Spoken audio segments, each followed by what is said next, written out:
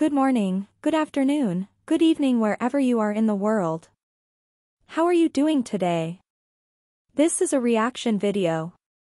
In the news today. Number 1, Deem Wango sudden departure from Thailand.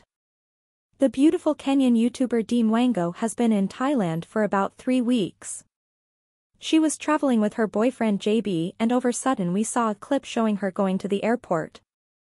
The next thing we knew, she was back in the Philippines. From the video she posted in the last days, nobody was expecting her to travel to the Philippines in the near future.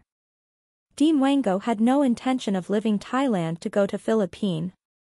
Now, I have been thinking what would be the reason Dee is going to Philippines? My first assumption is that Deem Wango is going to the Philippines to meet Aaron Dante.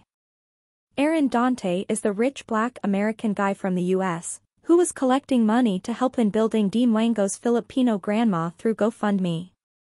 Aaron Dante, Deem Wango and Marwa have plans to start a charity initiative to help people around the world. From what I heard, at some point in one of Aaron Dante's video, he was getting ready to travel to the Philippines early March. So that could be the first assumption as to why Deem Wango left suddenly to go to the Philippines. The second assumption could be that Laura, Dee's grandma, is extremely sick, so Deem Wango rushed to go to the Philippines in order to take care of Laura. However, this is a little bit strange because Deem Wango's friend I Am Sharono did a video from Laura's village the other day, and she did not mention that Deem Wango is about to visit Laura.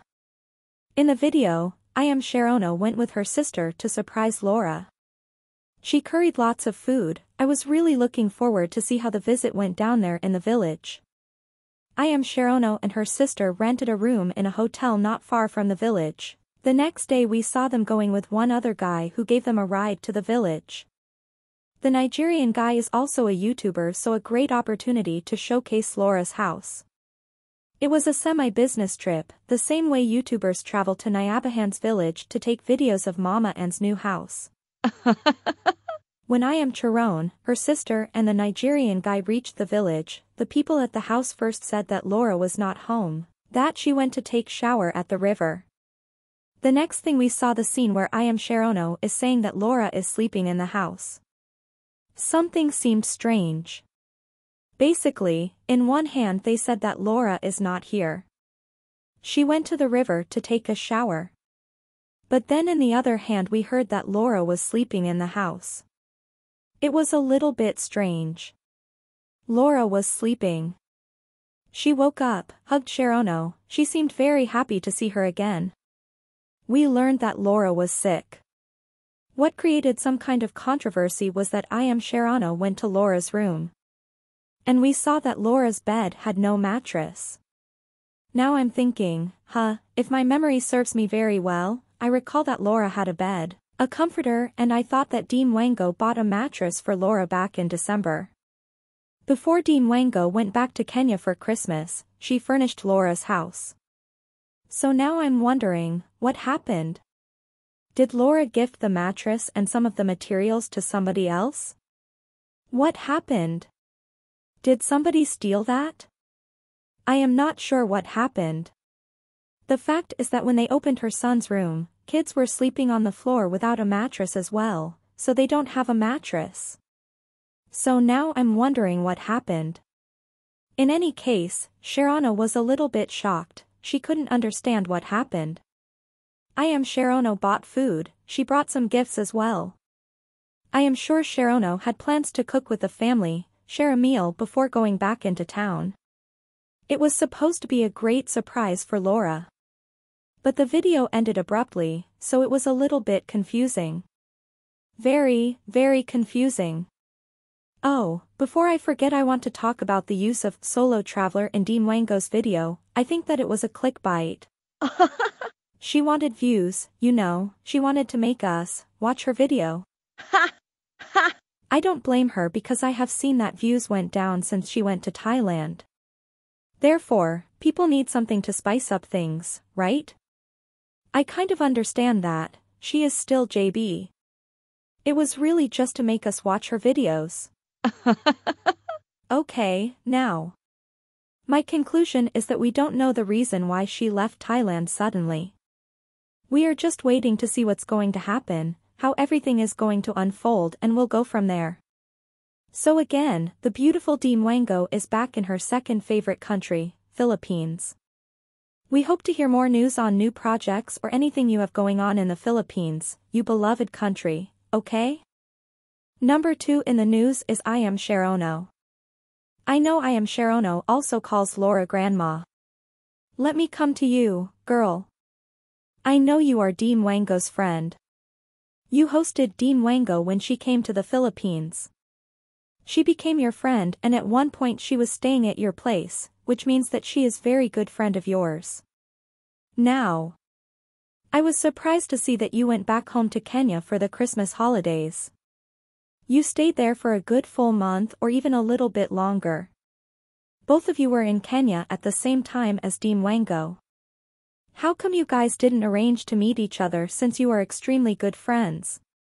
That was a little bit strange to me.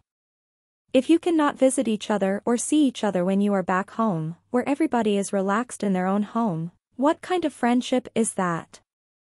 Is it a friendship for convenience only? Anyways, I'm going to leave it out there for now, but the friendship didn't look solid for me. Number 3, who else attracted my attention? OMG, Stella Munieva, of course.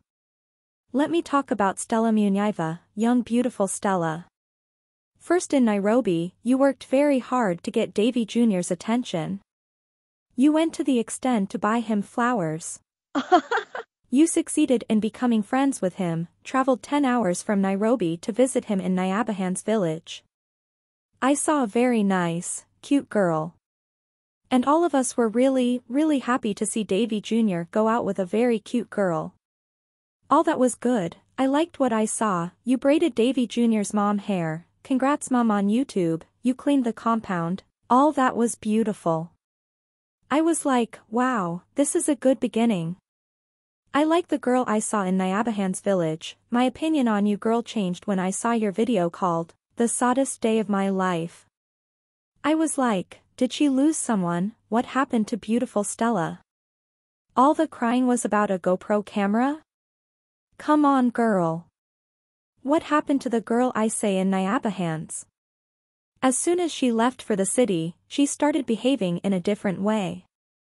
I also saw some of the titles she was using on her videos and I was thinking, did she have good, genuine intentions when she went to the village? Did she have genuine intention or what? Did she go to Nyabahan's to meet I Am Marwa like many YouTubers are doing nowadays, or it is because she loved Davy Jr.? So, the message here is for Davy Jr.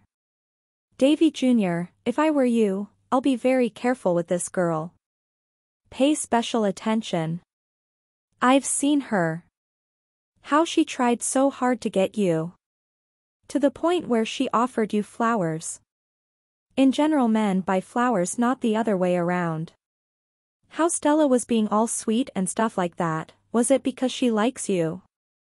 Or it's because she wanted to use you?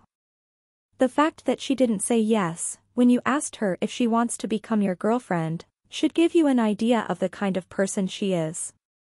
She did not give you an answer, it looked suspicious to me. I see her as a user.